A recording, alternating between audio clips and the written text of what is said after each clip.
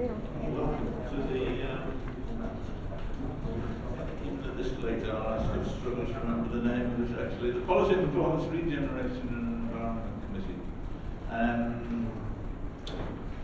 Got a couple of notices of motion and a few items to get through. So we will crack on without further ado. Any declarations of interest other than everybody to use the Mersey tunnel?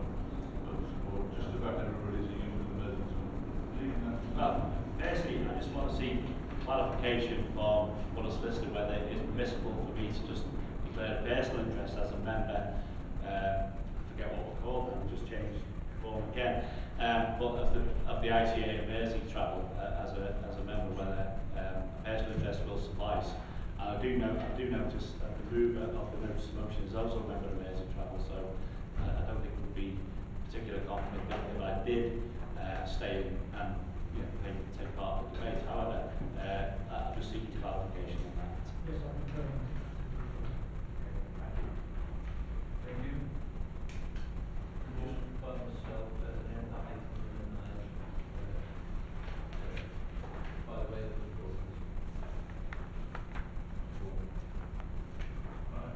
Any others? No? Nobody subject to a party word? Indeed. No. Okay. Next item is the minutes of the last meeting. So on the 10th of March. And about to sign. Everybody's got anything to sign quickly.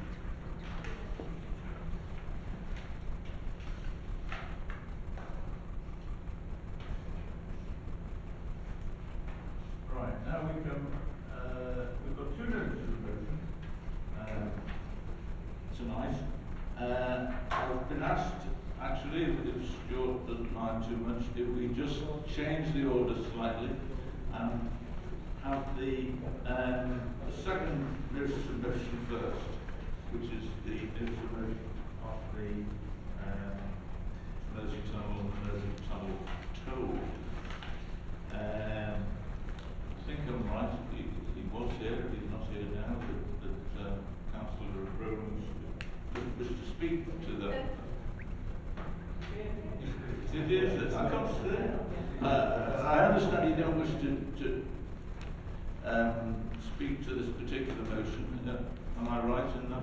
Well, if anybody needed any information, I would certainly give them that information, but I think the notice of motion is quite self-explanatory, Chair. Okay. Thank you.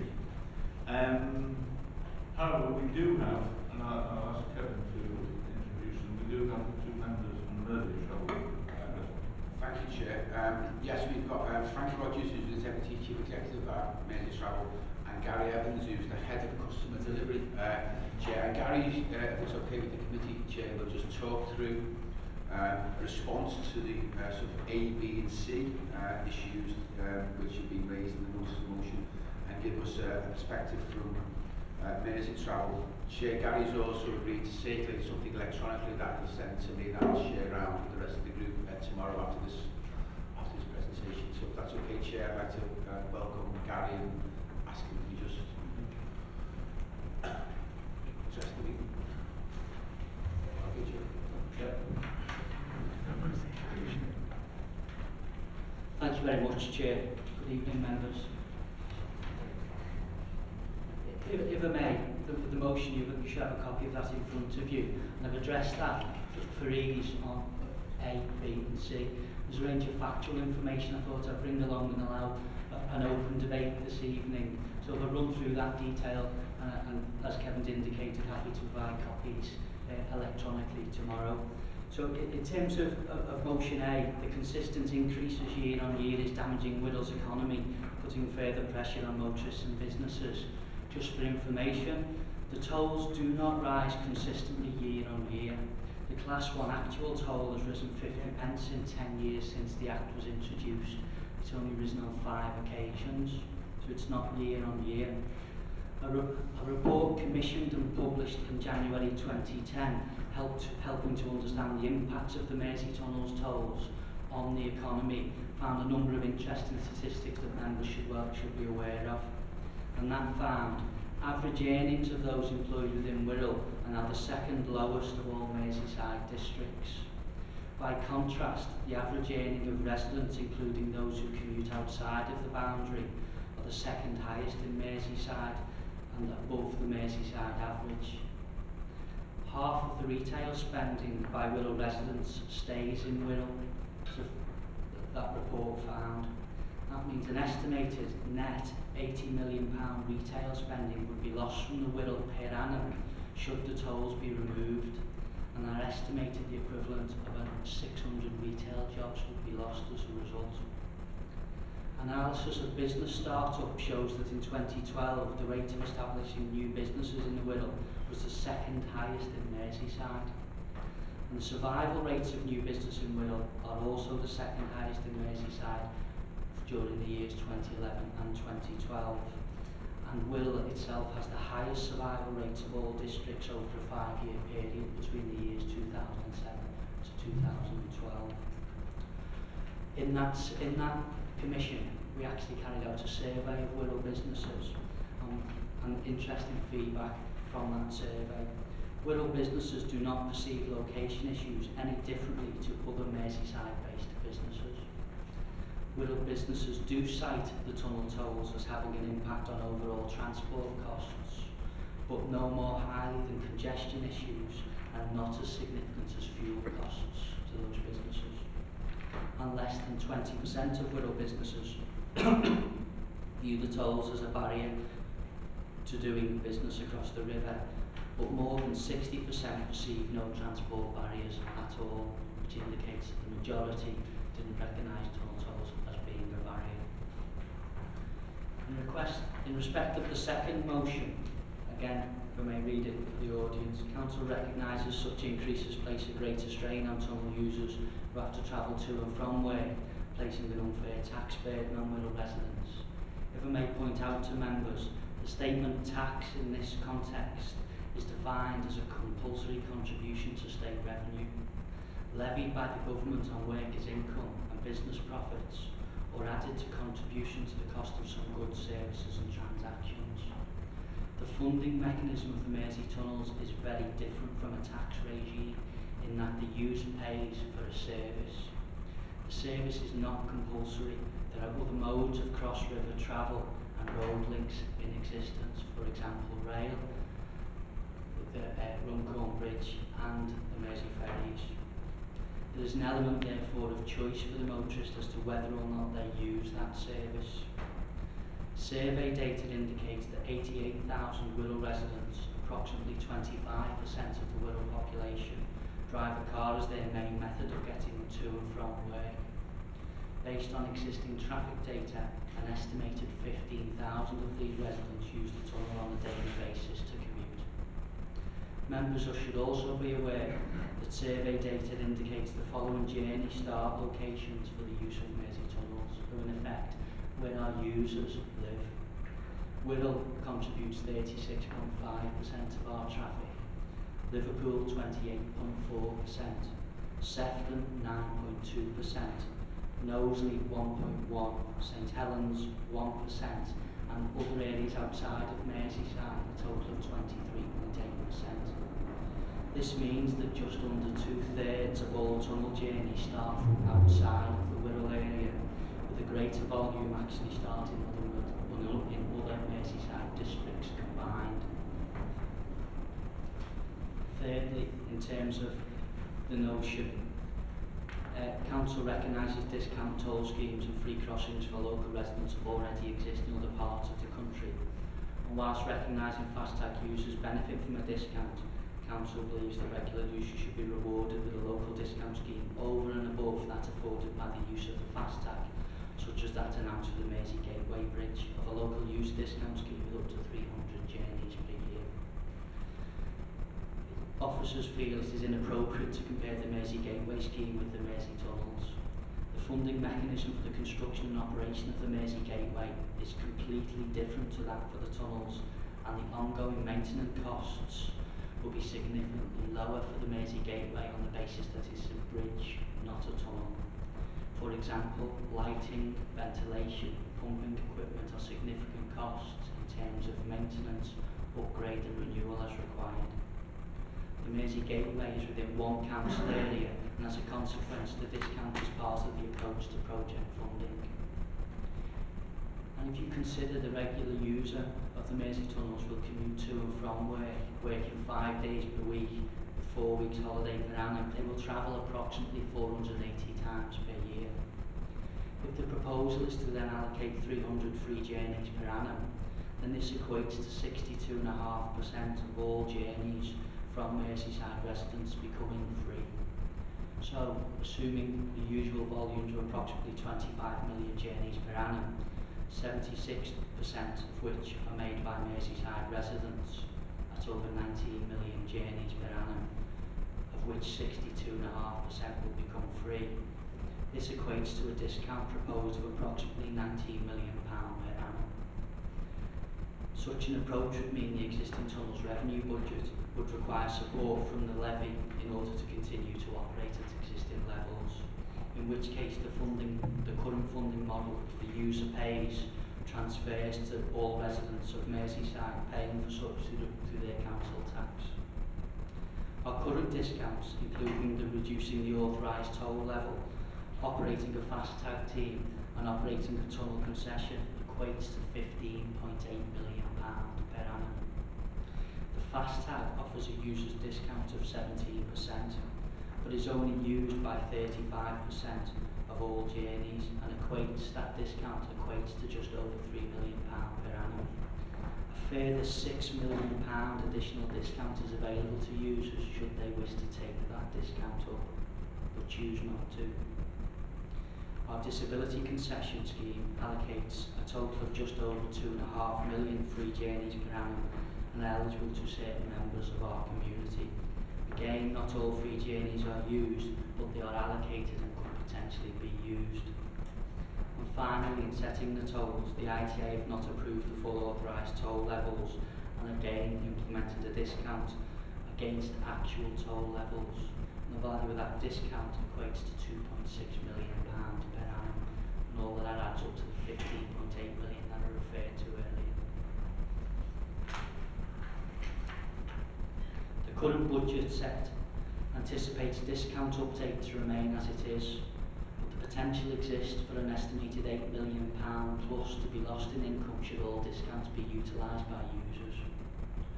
Members should also be aware that in generating a surplus in revenue, that surplus is reinvested in the local transport provision on Merseyside, of which Wirral is a significant benefactor. For example, Wirral has the highest number of Merseyrail stations across Merseyside, 24 in total, and I've seen some major schemes progressed over the last 3 years. And if I may just refer to some of those schemes: park and ride improvements at Bitston Moss, Birkenhead North, in excess of £3 million funding. A new footbridge lift at Birkenhead North Station, again in excess of £3 million funding. Cladding in the Queensway Tunnel itself, £7.5 million worth of funding. And there's a range of other schemes that we make reference to that indicate a spend in excess of £17 million over the last 3 years, benefiting Wirral wider transport related matters. Finally, Chair, in the motion references passed the request for the Mersey tunnels to be transferred into the National Road network. Such a request was made at the ITA meeting in January 2013, and if I may, I'll read the response that we received from the Department for Transport at that time.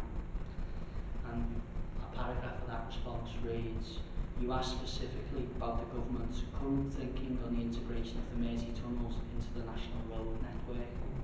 The answer to this is very simple. There is no such thinking, since the government is not contemplating any change to the current position, in which the tunnels are a vital part of the local transport infrastructure and are best managed at a local level." Happy to take any questions if members feel it useful. Thank you. Anybody would like to raise? Yeah. Is it? You talk about some of the capital benefits that Wirral has been in receipt of as a result of the overall budget of Mersey Travel or ITA, whatever our name is at the moment. And clearly, just to highlight a couple of the other revenue issues, we recently received a grant as part of this year's budget settlement, which was unring-fenced. I'm not sure the exact figure.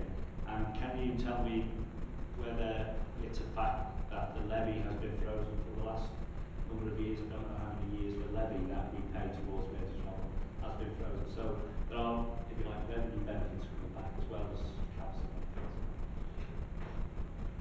Yes, Councillor Fowles, I confirm in fact for the past at least 2 years the levy has been frozen and it's going to be frozen moving into to this current financial year. I couldn't confirm without reference back of any longer periods than that. And I certainly think in terms of the longer term financial strategy that's been through the ITA, the commitment is to try and recognise the financial difficulties all the district authorities are going through and in effect contribute as best we can towards those revenue issues. In terms of the grants we received, the highways grants back this year. I'll pick that up in a couple of days, Councillor. There's a sum of £3.3 million was returned last year. There will be a further 3.3 million on top of that this year to give a cumulative total of 6.6, and another 3.3 proposed for the following financial year to give a total of 9.9 on the base levy figure. Thank you. Any other points or? No? Okay. Well, perhaps maybe I could just ask a couple of questions. I was quite interested in the, and thank you very much for the presentation, and it was excellent. I was quite interested in the point you were making about the almost, I thought it was slightly dangerous, the idea that we kind of lock people up in Wirral by having a charge. They spend more here, and therefore that boosts the Wirral economy. It's a little, I mean, because if you follow that road, I suppose you'd say, well, let's double the charges on the Mersey tunnel because we'll lock even more people up in Wirral. And economically, it's a little bit of a dangerous road to go down because one of the things on Wirral we would like to do, as much as anything else, is to encourage people to come and visit Wirral and to come here. And we think we've got something to offer that can challenge the rest of Merseyside. So I was just concerned that was something of a dangerous way to look at it in terms of the impact of the tunnel charges. It was an independent report commissioned, so what we're sharing with the group are the facts from that report. So it's not something that we've said this is our theory or our aim or our vision to achieve. In fact, the Tunnels Act 2004 gives a commitment from Mersey Tunnels that the tolls will remain in line, or at least in line with inflation. They will not rise above inflation. And it's a commitment that I often refer back to many organisations that until 2048, the commitment from Mersey Travel is the toll will not be increased above the rate of inflation. And that has consistently been demonstrated. When you consider other costs coming to motorist choice, such as fuel, such as insurance and car parking charges, they're much bigger proportions when people are making judgments about whether to travel or not than actually the tunnel tolls are. But the information shared with members tonight is information that was evident and evidence in that independent commission back in January 2010 that I thought would be relevant for members to at least hear as part of the debate. I mean, yeah, of course, I reckon. Sorry, did you want? If I could please, yeah, I could add to that. The percentages that Gary quoted in relation to the journey commencement location, 36.5% start from the Wirral, but there is a greater percentage start from the other Merseyside districts. So it's not intended to infer that we lock people in the Wirral. What we're suggesting is that the balance of flow at the moment is actually greater from the other Merseyside districts into the Wirral than it is from Wirral into the other Merseyside district, but that it's a reasonably equitable balance, and one that should the tolls be removed or significantly reduced, the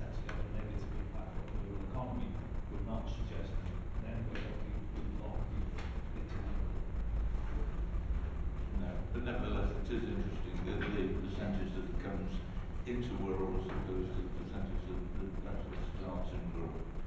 Or, yeah, I just wondered if I could ask you, just by way of information, I don't use the tunnel an awful lot actually, but when I do, it's the alternatives are not practical for me as a commuter to Liverpool.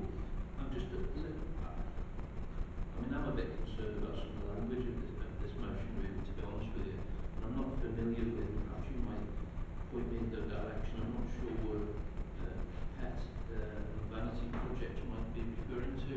The only projects that I'm aware of as a resident of rural are some of the, the massive improvements that are taking place to parking facilities and have helped around the borough. I'm not sure if you would recognise what a pet or vanity project is.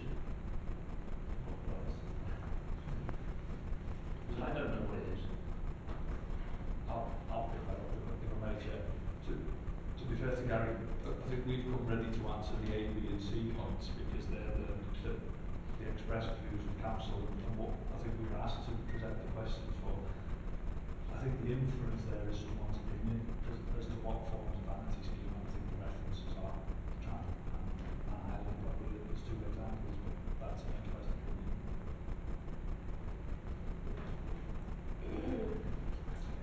Thank you. Thanks, Chair. I'm just wondering, obviously, whilst we've got the top, it also almost acts as a traffic control. I'm just wondering if the report actually looked at what would happen if it was free, how it would impact on traffic. The report actually did that, and what it indicated is that traffic would increase by approximately 40%, which would lead to added congestion. And that's what teased out the point we made earlier around businesses see congestion as a potentially bigger barrier for them than the tolls themselves. So it does act as, it can act as that, but it's, until we did something like, it's very difficult to predict in any great detail. But that individual study did indicate a 40% increase in traffic. We have to remember that the two tunnels that we operate, both of them, about the Wallasey or the Kingsway tunnel, actually on the Wirral side is linked into the A53. But on the Liverpool side and the Queensway tunnel in itself both come into urban areas. And actually the biggest issue around traffic flow is where it interfaces with the other adjoining highways. So if you free flow through the tunnel to some extent, you'll ultimately will hit a bottleneck at some stage coming into the city centre, which means that we'll potentially have queuing traffic inside the tunnel. And from a safety perspective, that's something that we try to plan against rather than plan for. And that shouldn't alarm people on the basis there's lots of safety systems in operation in the tunnels, but purely in terms of traffic management, we would rather queues managed outside of the tunnel than inside of the tunnel. The reason I asked that question was last Friday, I think it was, when the Birkenhead tunnel was closed. I was in Liverpool with my mother and it took me 45 minutes to get through from one part of Liverpool in the city centre through to the tunnel. And, I just thought to myself, well, if there isn't that control, it's obviously going to cause a lot of congestion, need a lot of infrastructure changes, I would have thought. You are right, so something as similar as a road traffic crash or a breakdown in either of those tunnels can bring Liverpool city centre and Birkenhead very quickly to a standstill. So we do make arrangements for them to be cleared as quickly as possible whenever we can, the impact on the surrounding areas. For example, something as simple as a bus network almost can come to an end if we lose one of those two tunnels. Mike? Thanks, Chair. I hope everybody can hear me. Thanks for your report. It was very good, very concise. There seems to be a low take-up in the discounts.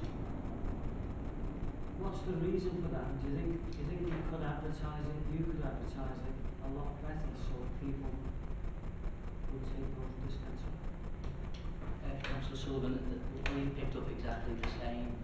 There's a concept that the fast tag account is a prepayment account, so there'll always be a percentage of people who choose not to prepay, despite the 17% discount that it offers them. And also picked up sort of through some research is the majority of people feel the FastTag are just for more frequent users, and that's not the case. Actually, there's a marketing campaign planned to start next week, which actually starts to promote the actual discount levels for any users. So hopefully we'll see that take up increase. When we do some comparative benchmarks with other toll crossings across the country, our actual usage of 35% of tags is the highest in the country.